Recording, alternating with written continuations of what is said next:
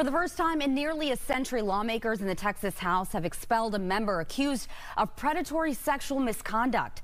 Fox 26 political reporter Greg Groogan is here live to tell us who's been tossed out and why. Greg. Rashi, the evidence against former House member Bryan Slaton was overwhelming and undisputed.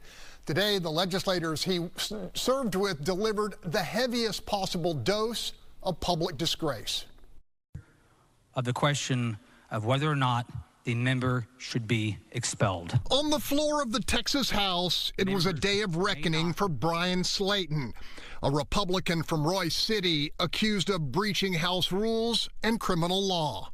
Representative Slaton provided excessive amounts of alcohol to a 19-year-old female legislative aide from his Capitol office, over whom he had the primary responsibility for overseeing and who was unable to give effective consent. He took advantage of her intoxication and had sexual intercourse with her. For more than a month, the actions of the 45-year-old former youth pastor have received intense scrutiny from investigators and House colleagues. Among those leading the call for expulsion, Houston State Rep Ann Johnson, who served for years as a prosecutor of sex crimes. We fear that dark alley, the idea of the perpetrator there with a gun or a knife, but it is this type of man that steals innocence. It is this man, not worthy of the position of trust, much less power.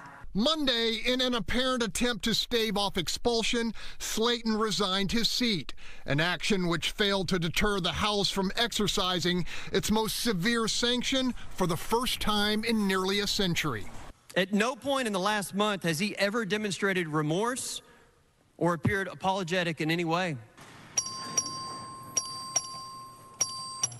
The final tally, 147-0, a resounding bipartisan statement led by House Speaker Dade Phelan. Expulsion of a member of this body is a rare and serious action. Mr. Slaton's predatory behavior merits such a consequence.